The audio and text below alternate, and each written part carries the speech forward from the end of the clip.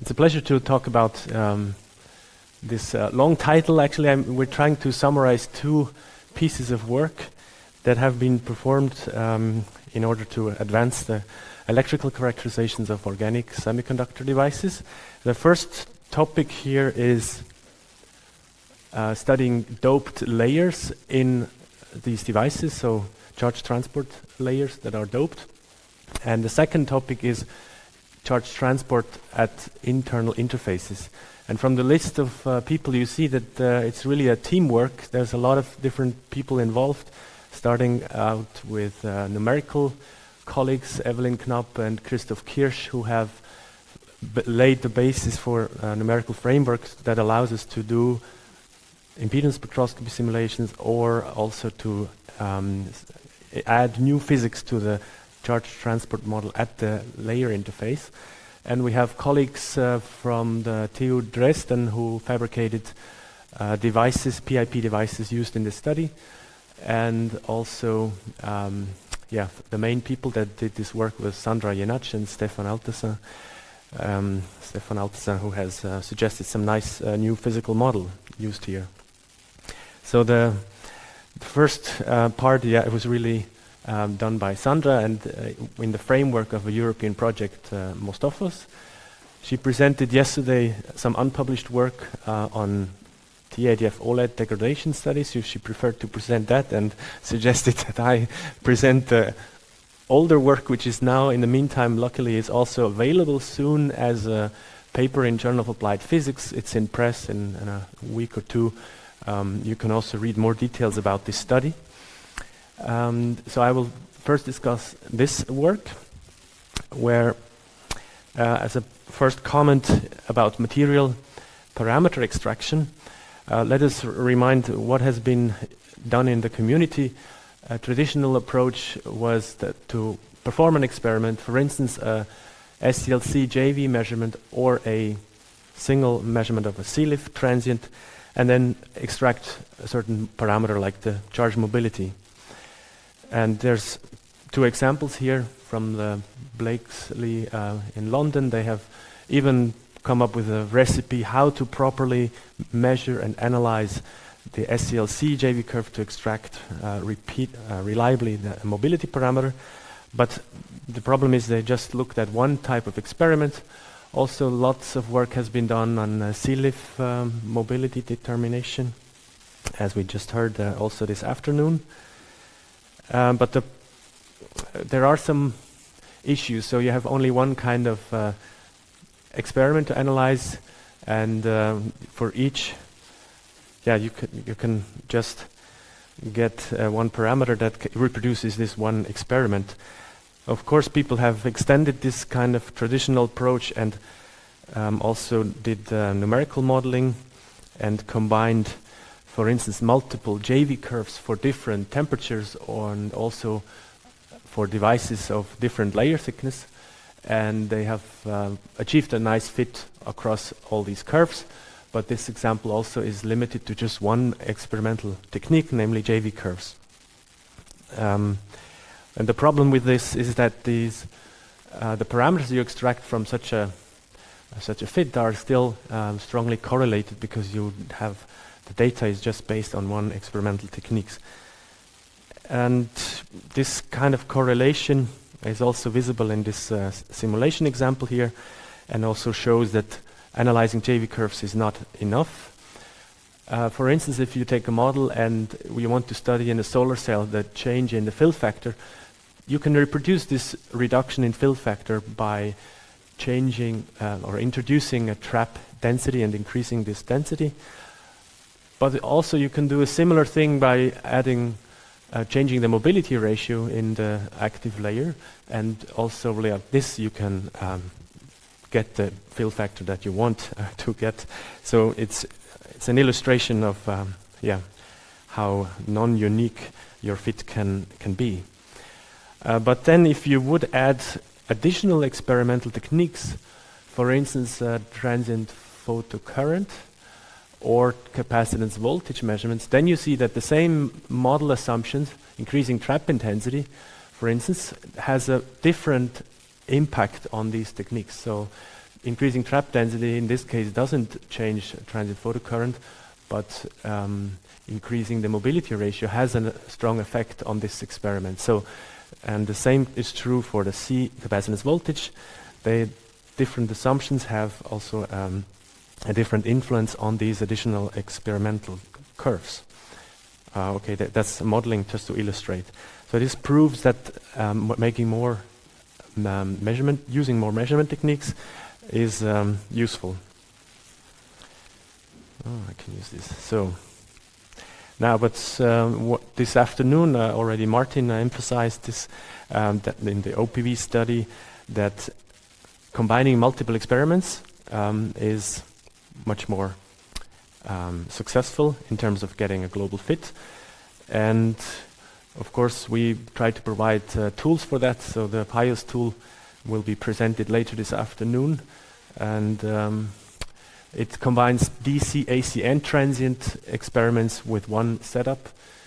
And you get the consistent data. And the modeling tool that we use is the Setfos tool that also gives similar simulation results for AC, DC, and transient. And with this approach, we hope to be more sensitive to these material parameters that we want to extract, and end up with a lower correlation among the parameters. And yeah, one successful fit was already shown this afternoon by Martin in the OPV context, so I will skip that. Now let's move on to this OLED device here, studied in the European project. It is a 5-layer OLED where we have an emission layer in the middle, and all is small molecule devices evaporated, done in Dresden. And what we want to do here is to make divide and conquer. So we want to just focus on PIP first, and we realize that even by simplifying this, picking out some layers and making a hole-only device is already some challenge to get a global fit for JV and impedance data, but we succeeded, as you will see in a moment. And on the other side of this device, you can imagine that we also have studied the NIN device, but this is out of scope today, but also there we have some successful fit.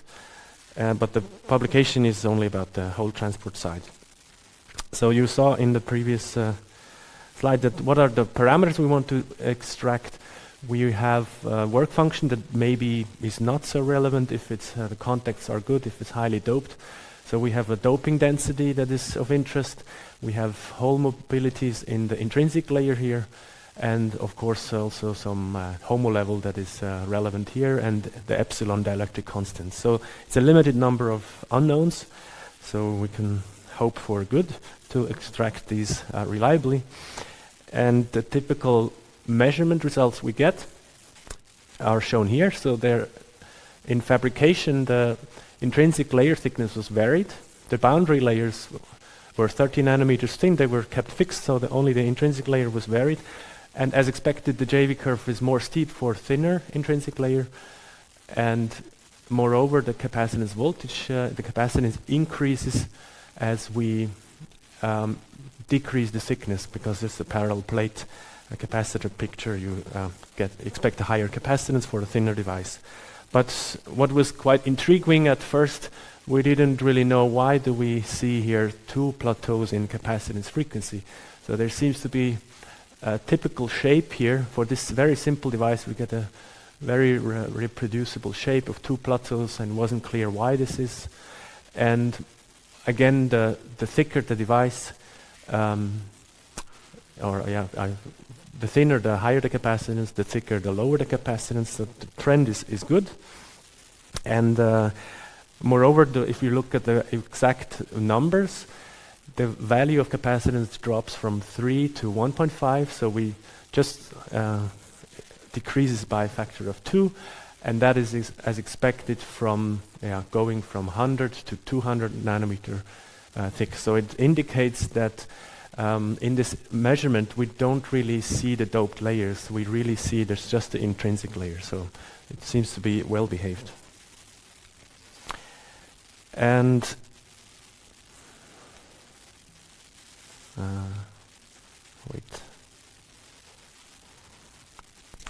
But the question is still, okay, now I've mentioned the measurement curves, but already here you see the comparison of measurement and simulation. The simulation are these dashed lines, and they can nicely reproduce the JV curves as well as the capacitance voltage curves, and also the capacitance frequency curves. And also here on this side you see that these two plateaus are nicely reproduced as we've seen them in the experiment. And what about the reliability of these values that we extracted? It's of course an important question, and Martin also emphasized today that correlation can be mathematically analyzed. But first of all, remember the example. This was an example where we have two parameters that we could change in the model, and both of them have the same effect on the signal that we generate here. So these would be highly correlated.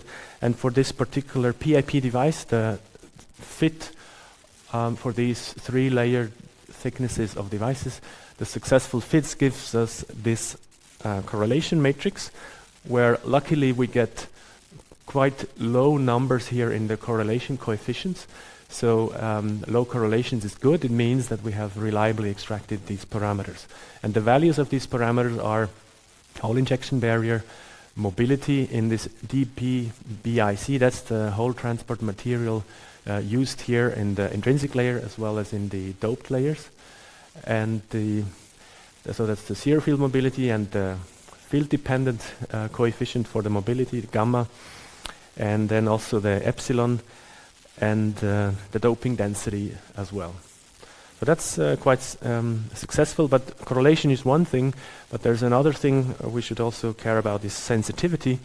And in order to illustrate sensitivity, Sandra was taking the simulation, the fit, the good fit with these values, and looking at how would these generated signals, how would they change as we modify the model parameters. So the zero field mobility we can increase by a factor of 10 or decrease by a factor of 10.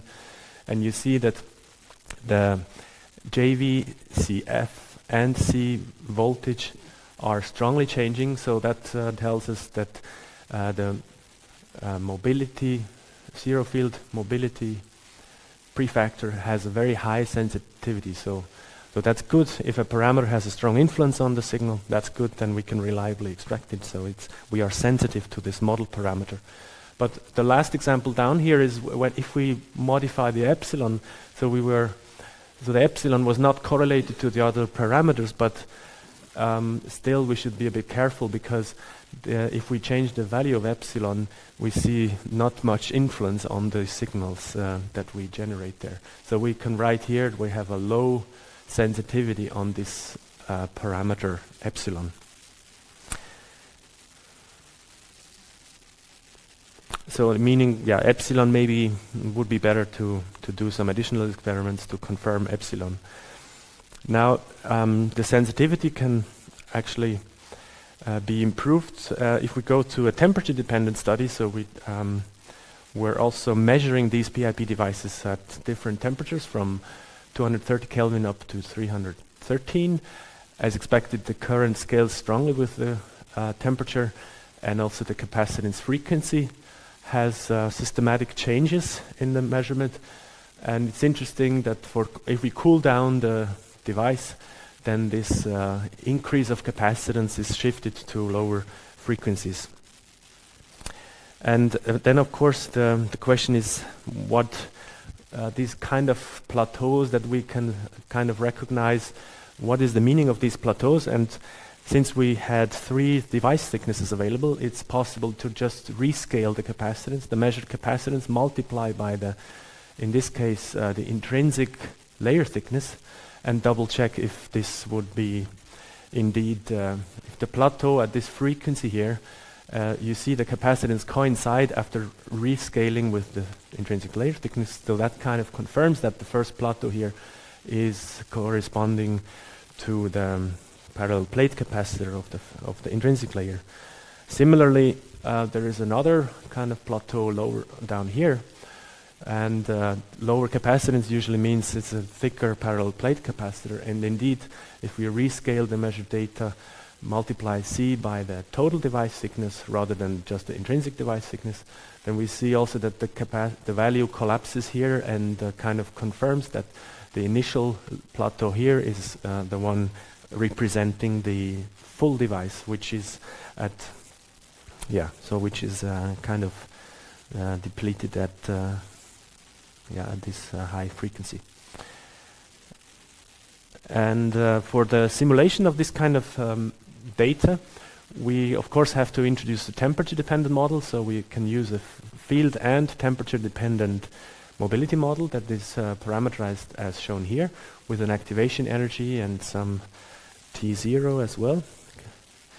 And we using this fancy global fitting algorithms that Martin presented before, you can get a successful fit, and the result is shown down here.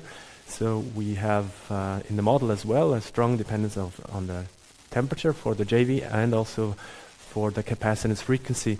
And interestingly, in the simulation, these plateaus are appearing very distinctively, very clearly, and in the measurement it's not that clear, but we believe it's a good agreement. And in this case, doing the temperature dependence, we get a sensitivity for all these parameters. We get quite high sensitivity, so all of these parameters have a strong influence on the signal that we get. So if you have time to measure temperature dependence, it's advised to do so. Yeah. And finally, now you still maybe wonder what's the reason for these plateaus. We could, thanks to the simulation, we can, after having a good fit, we can look inside the device and see where are the carriers. So first of all, remember in an impedance analysis, we do a small signal analysis. We are solving first for the DC case, where we can plot the profile of the DC component, and the small signal part would be the AC component here. But in the DC already what we see is that in the doped layers, the free carrier density here is agreeing well with the doping density that we have selected in the model. So these boundary layers are highly conductive because of doping, and then inside the device we have a nice U shape, very symmetric shape of charges that also is consistent with the symmetric JV curve.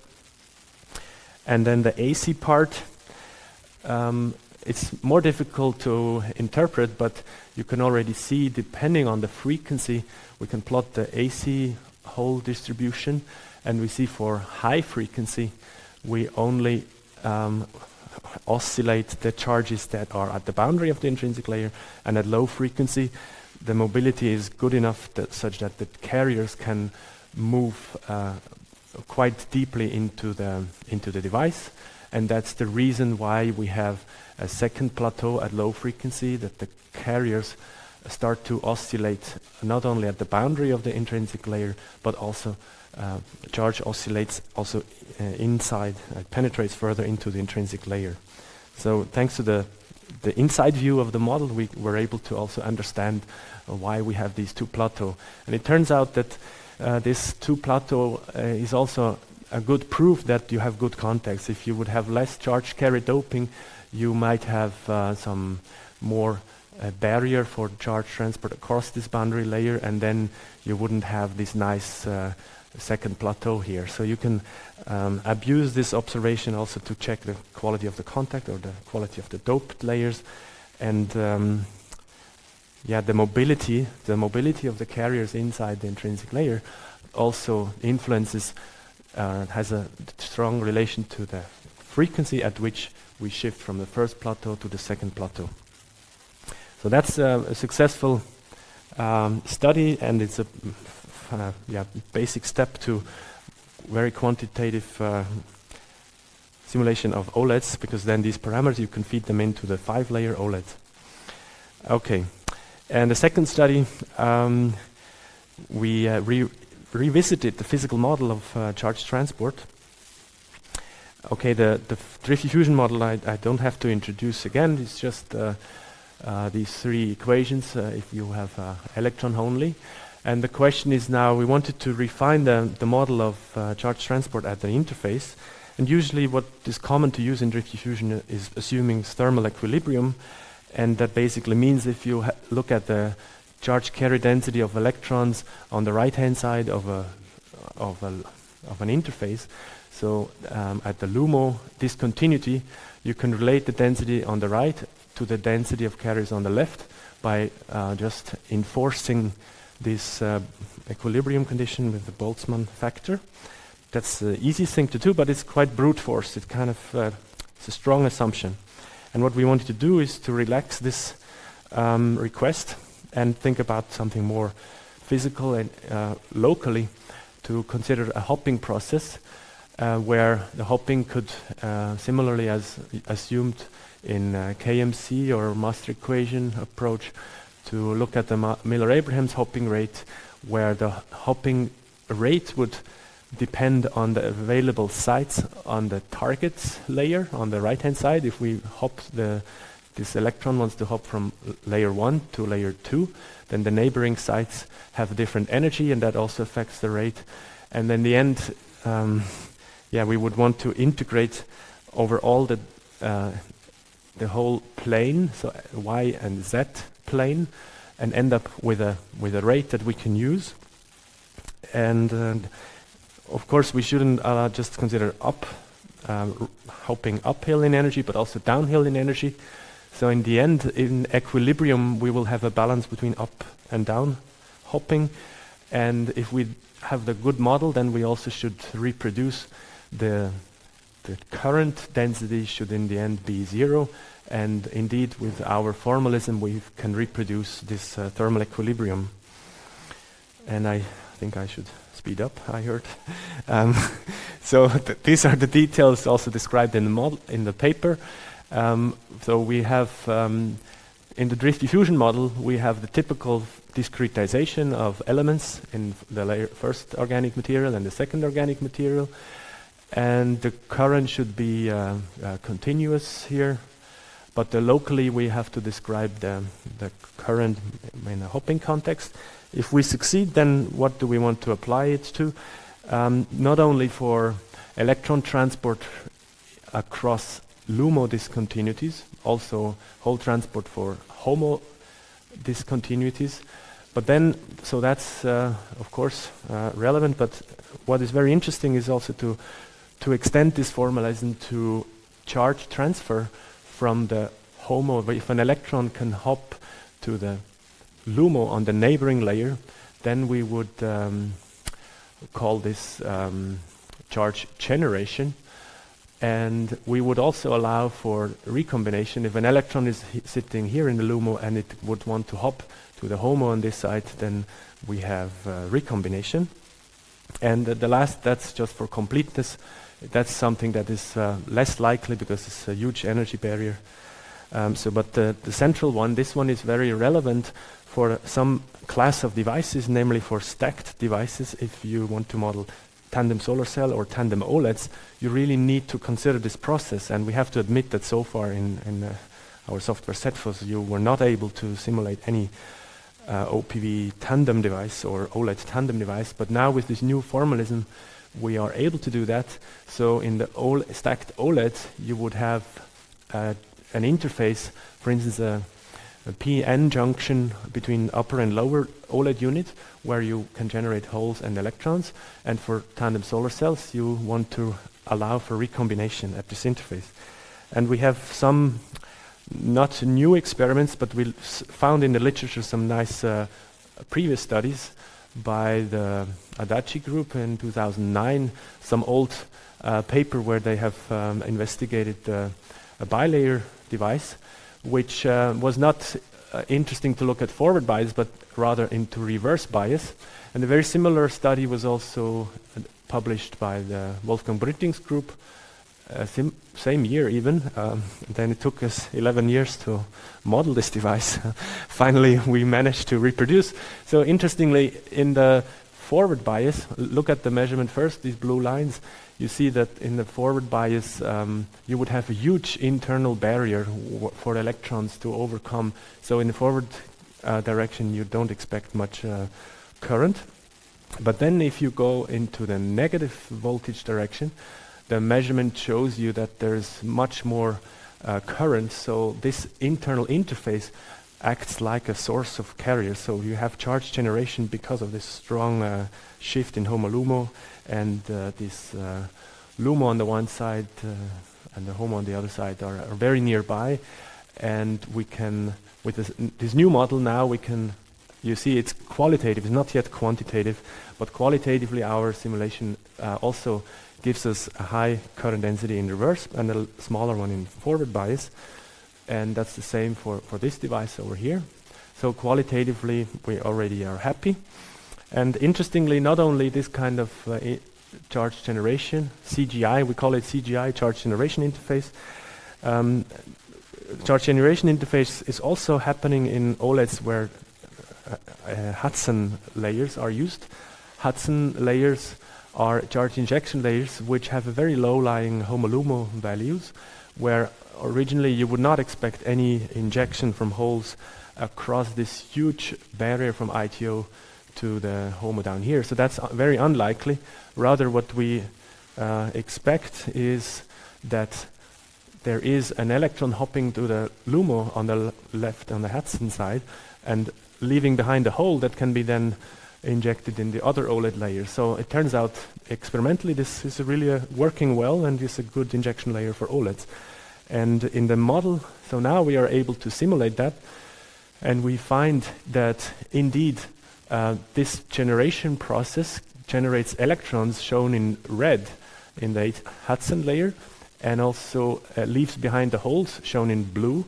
So we have this interface where we have a hole and electron generation, and that allows for good supply of holes for the emission layer, which is the yellow layer here.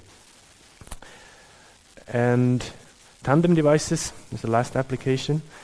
So Hudson as an injection layer can be modeled, but also tandem devices. So we looked at two kinds of devices: organic tandem solar cell, very simplified, two polymer layers. So the active layer is a polymer with the same band gap. So we're making a HOMO tandem where adding two identical band gap tandems basically means okay, you can expect to increase the VOC, to double the VOC, but because the absorbers are not a different band gap, the photocurrent is decreasing. But it all behaves as expected. So we go from the green line from a single cell to the blue line, which is a tandem cell. But now we also need to mention that it's common to dope these charge recombination layers. So we have to introduce this charge doping, as in the first part of the talk. We can add dopants into the charge transport layers in our model, and that gives us then a good fill factor. So then we can actually have good transport across the layer. Otherwise it's too much resisting, but adding doping also creates a local field that then also helps for this recombination process. And in the OLED it's similar.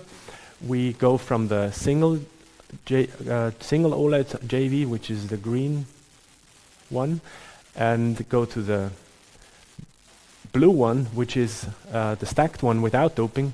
And also here, if we add doping, then the junction works better and we can have more current density in the OLED. So that's qualitatively how far we got. And looking into the device cross-section also confirms that it seems to behave well. For the solar cell, we look here at 0.8. I think this or about 1 volt views, or maybe no, it was the MPP. I think it was the MPP. So we are here at about 1 volt at this point here. We look at the charge distribution, and we see the band diagram, and the difference between the quasi-Fermi energy here for holes and the one for electrons over here, that's really the voltage that we measure at the device. So indeed we have a sum of the voltage dropped in the first and the second cell. So the serial connection is nicely working. The carrier densities are shown down here. And for the OLEDs, also here we now have applied 8 volts, and we have the 8 volts are between this and that value over here. We have consistent picture. So physical model allows us to have a look inside the device and understand what's going on. So I can conclude here that hopefully we could show you that in the first study, by looking at JV combined with CF and CV, we were able to have very sensitive determination of material parameters, and that this combination of measurement is required to get that.